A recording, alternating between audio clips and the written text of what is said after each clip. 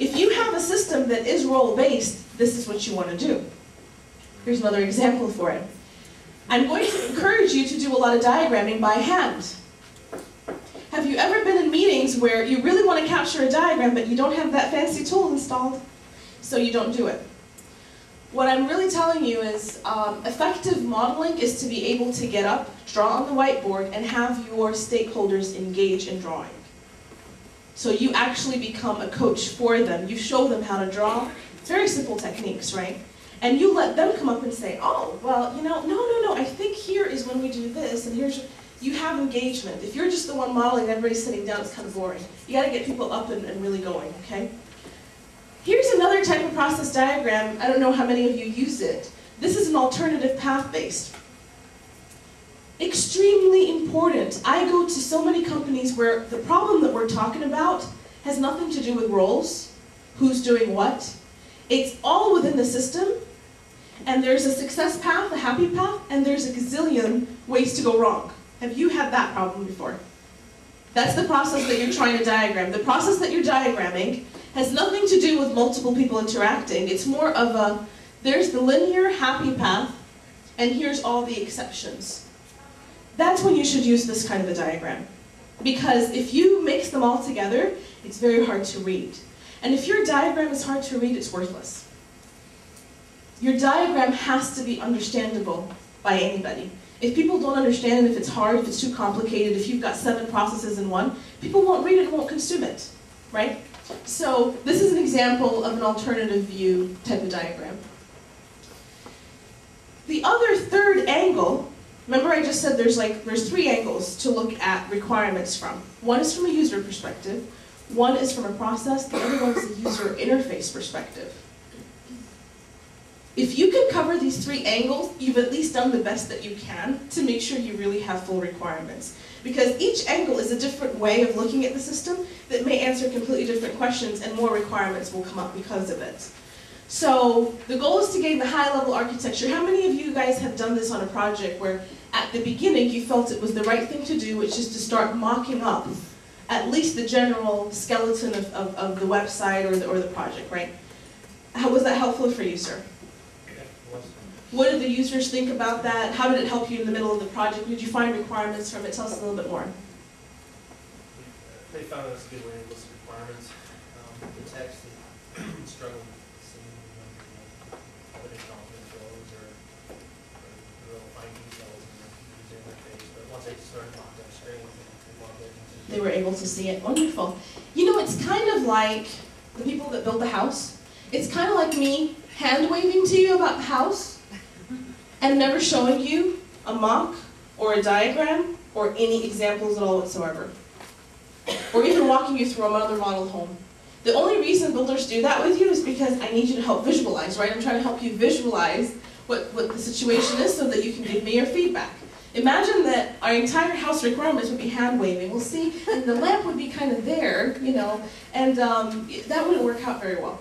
So going through this is extremely useful, and that's why I'm telling you a lot of methodologies even that I've been teaching and that I've been seeing, even the non-agile ones, are all coming together and saying more diagramming, more pictures, more models for business analysts. So this is, again, just real quick, you know, quick and dirty. Here's the desktop application. Here's the 3 links that you can go from there. One's going to be the student profile, search for student, and then I can search for seminars.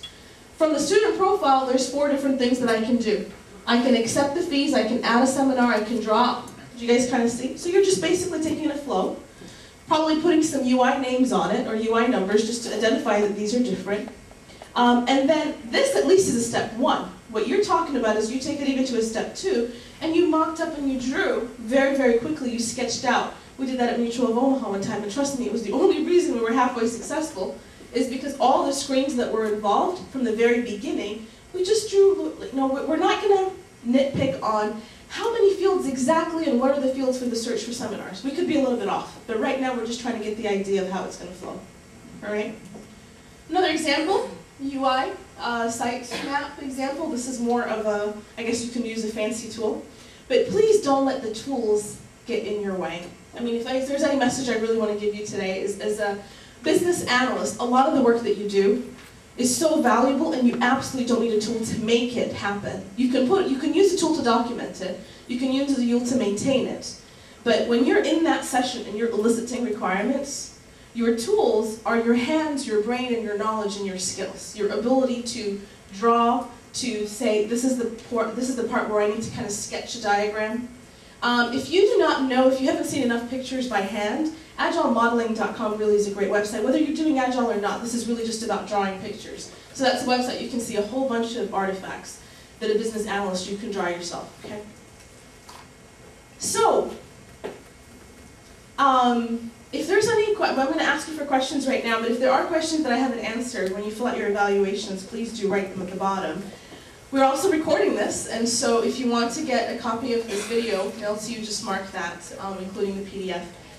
The idea that I wanted to make sure we left from today is that there is a process to requirements gathering, and there's definitely a process to stakeholder analysis. It's not something that just happens. If you don't sit down and think about it and say, here's how I'm going to do it, here's what I'm going to approach it, let me use these techniques to brainstorm, let me use use case diagram. If you don't design the process that way, you're probably not going to get the best results.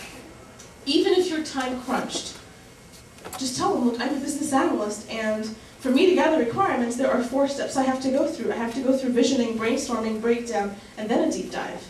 And that is the process. If you went to a developer right now, they'll say, look, I have to go through unit testing, I have to go through code review, this is what we do, this is our standard, right? And so you need to have a standard that you can get to follow even when you are a business analyst.